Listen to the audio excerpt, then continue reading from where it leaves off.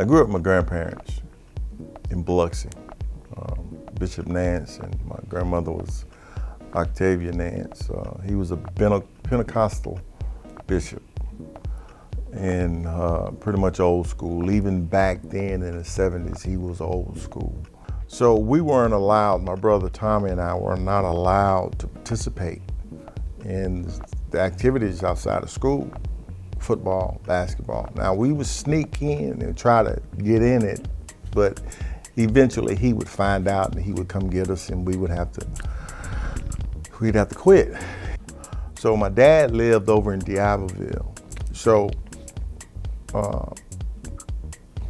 having a conversation between my mom and my dad, who were divorced at the time,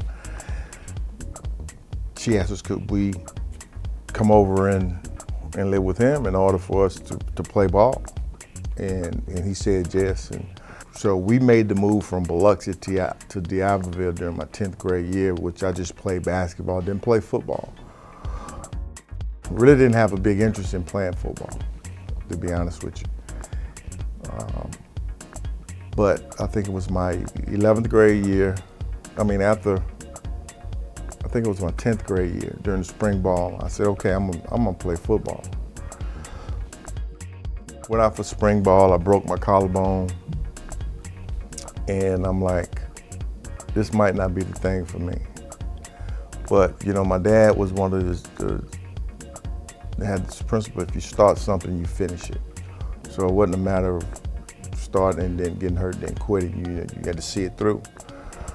And then my junior year, of course, I went back out.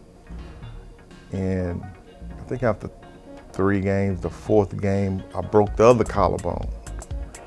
And at that point, I said, I'm done.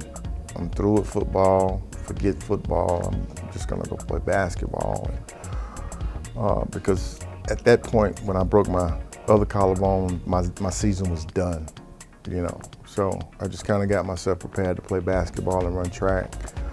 And, you know, I was kind of telling everybody, you know, I'm done with football, I'm playing, you know, telling my friends. So it kind of got back to Coach Singleton, who was my high school coach, that I was not gonna play.